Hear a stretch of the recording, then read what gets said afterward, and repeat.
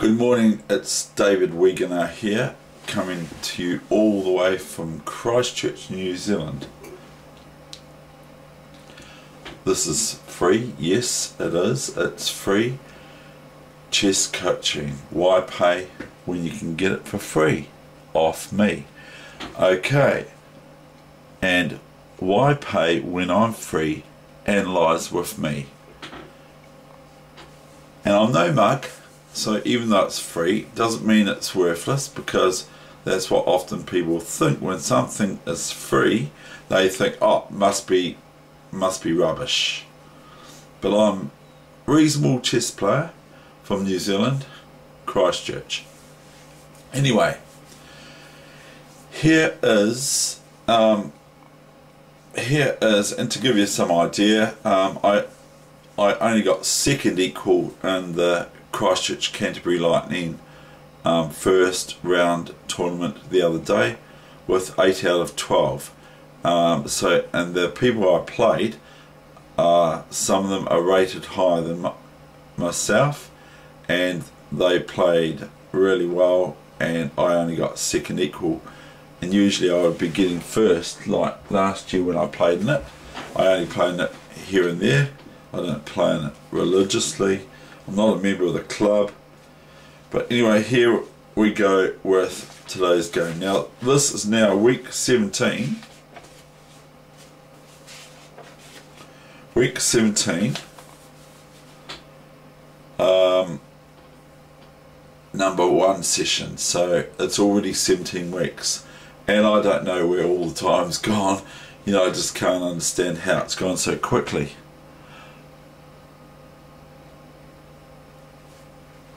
Anyway, here we go, and this is the game for today, and this was a Bledisloe Cup match, which is also, there's the Bledisloe Cup for rugby in New Zealand.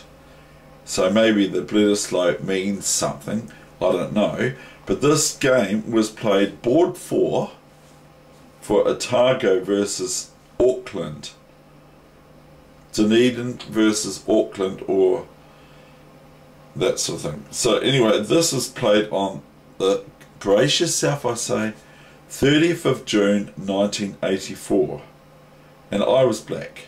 So I was playing a chap, I'll just give his initials, L.C. And this is the Bledisloe Cup match, you see. And what happens with the Bledisloe Cup match back then, in 1984, June of 30th,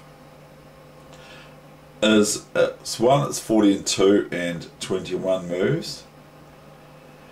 But the other thing is, it's it's played with telegraphic between both cities, where it takes quite a long time. And there would be runners running with the moves to make that from the opponents in the other city, and they would come along and they'd play the move that the players played in the other city, and then then they would push your clock, and then when you make your move and that sort of thing, then you get a runner round to take your move to transmit the message to the other city. In this case, it was for me it was Dunedin to Auckland, and they use Morse code and all that sort of stuff, and telegraphic anyway, short end of the story is it's a telegraphic match. And so I just, as soon as I make my move, I push my clock, as you usually do, and start my opponent's clock, but I don't take any notice of what's on his clock, because there's all the running around in between, and there's the submissions of the moves, or my move, and you have to wait till the person at the machine is ready to transmit your message to Auckland, which it was for me from Dunedin to Auckland. And then there's runners in between, and they don't always pick up you move, but you make sure in these matches you push your clock, otherwise you just will lose on time, because that's still part of the game. Whereas you can't time your opponent's clock. You just have to take it on face value that they're playing by the rules of chess in the other city too. And so there is a tendency to kind of like to think about cheating or something like that. Okay, so but I didn't. I don't believe I did. This is the ruler pairs, or the Spanish Cozio defense for black, where I play knight GE7.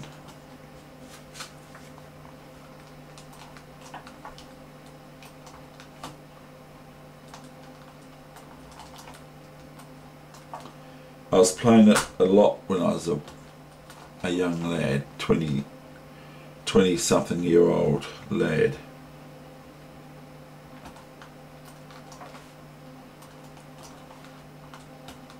So the game takes several hours, or 4 or 5 hours, to play 20, 40 moves, 30 moves or so. It takes a long time to play them. And Auckland were strong.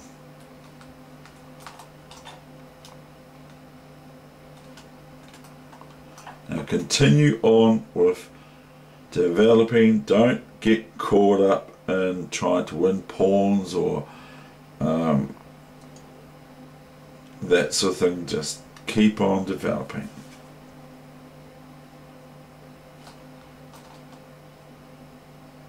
Now, so here, white is already kind of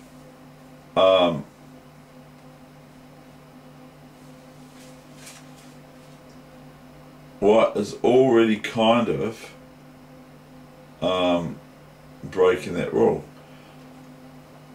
Now, one thing I know is that C5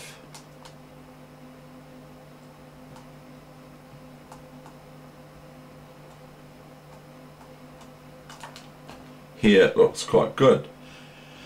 Why is it good? Well, okay, so let's say the knight takes the bishop now.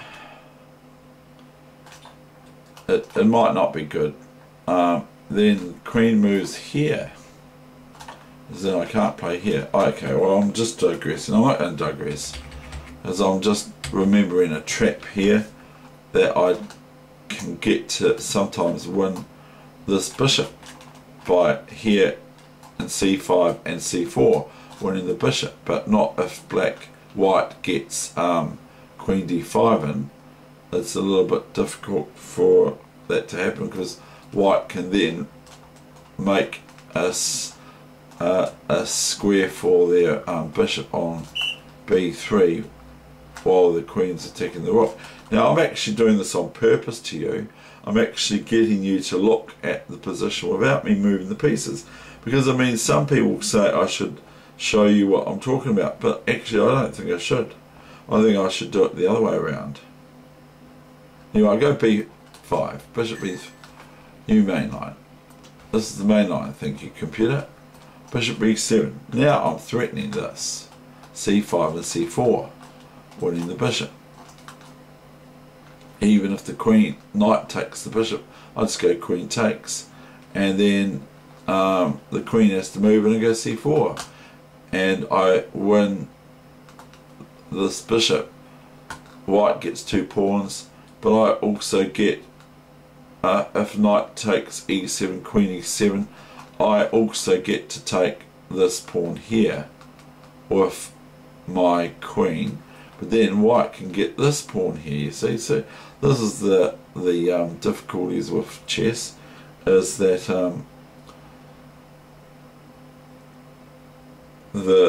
it can just be a lot of toing and froing and that sort of thing. Anyway, bishop B7, C3, a very correct move to play, because this player, by the way, is no mug from Auckland.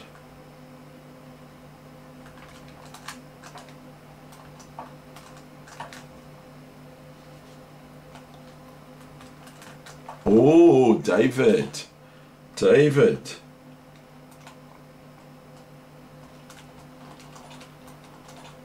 Oh, David. David. I'll get my reading glasses, not like I keep saying, not my reading spectacles, they're my reading glasses. Because it's getting a little bit dip. Now I can read it. Oh, it's amazing. Oh, dear. Rook F4, C5. Queen F2.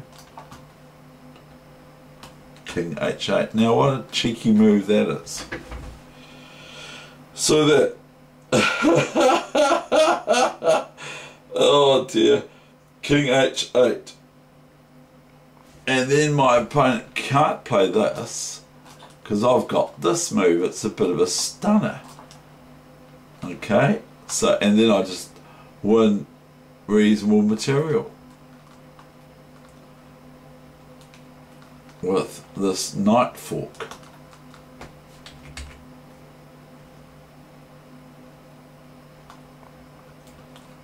My opponent went rook h4. f5, and guess what? I said this is the upper hand for black. Now whether or not that's true or not, that's what I wrote. Now this is move 19, and I had used 88 minutes of my 2 hours for 19 moves. So you can work it out.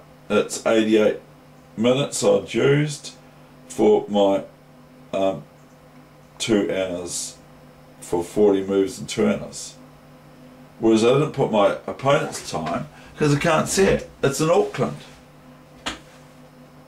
Now if the queen takes the pawn now on f5, not c5, if the queen takes the pawn now, I merely take white's rook on h4 with my queen h4, and this is actually provoking my opponent to play what he did, but he doesn't need to. And I can actually remember now, why don't white just play pawn here, you might ask. Okay, why not? Well, this is devastating.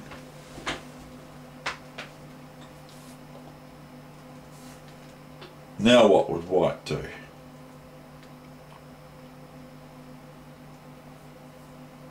It's absolutely lost after f5. As far as I'm concerned, ef5, knight d3, because of the pending rook e1 check. And did I not say before, it's not good for white to start? I didn't actually say it, but when white played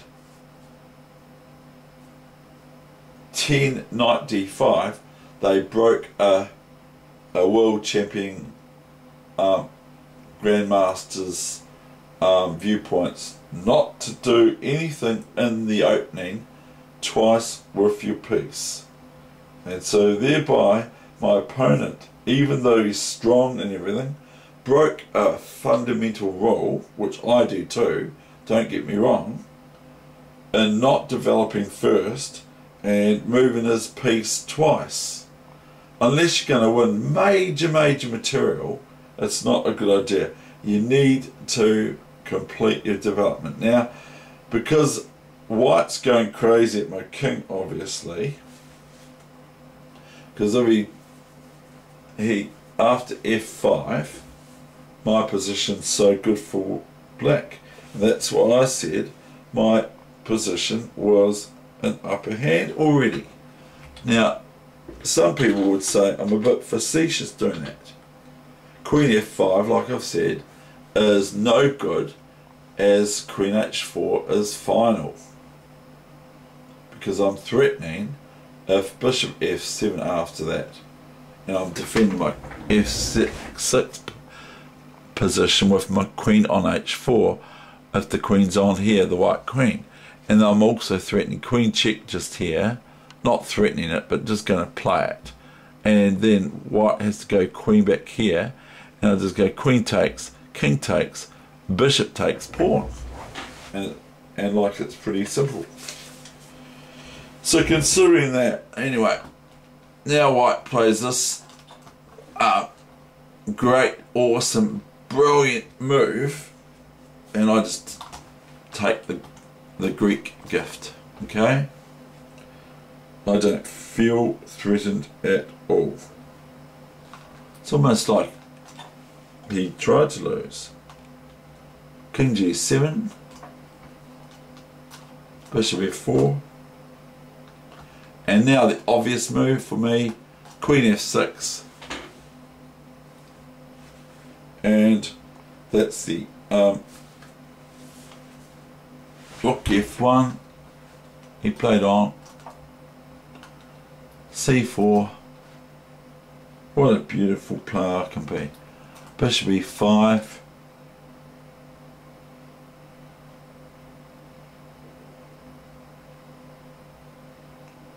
what happened here?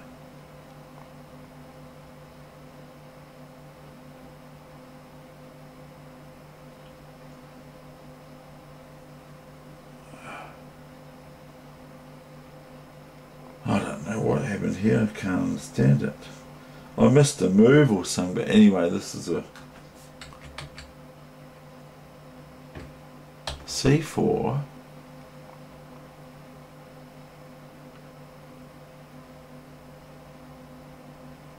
Bishop E5, I must have gone Queen E5, I don't see anything else. Then we got this move, and where do we go now? And my opponent resigned, by the way.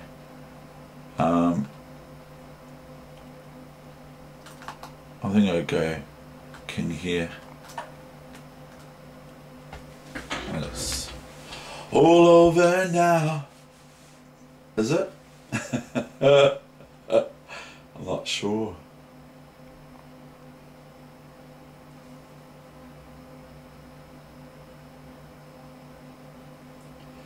I'm not actually sure what went on here, but my opponent resigned after Queen F6.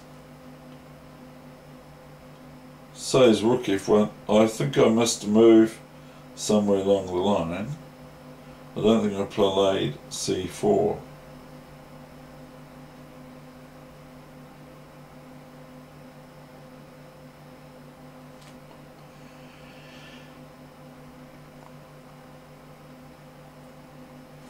Now if, I don't know what happens if that. Doesn't look very good, Dave. Don't look good, Dave. Hello, Dave. Don't look good, Dave. What do I do, Dave?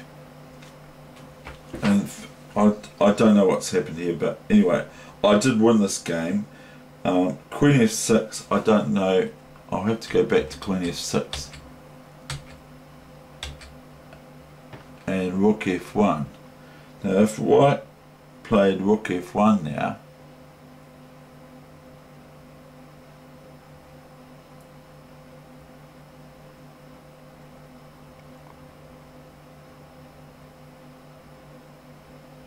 then white's threatening Bishop H6. Are they threatening? Or they're threatening Bishop E5, check.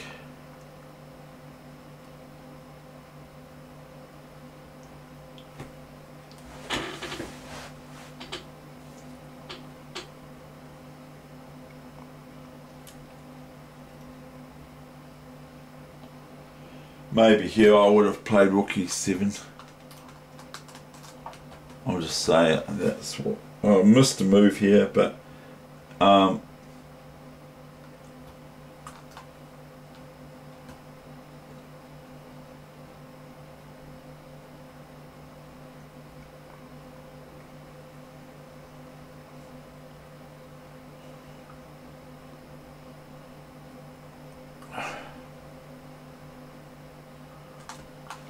and that's probably what I played, something like that, but I've just missed a move, that's all.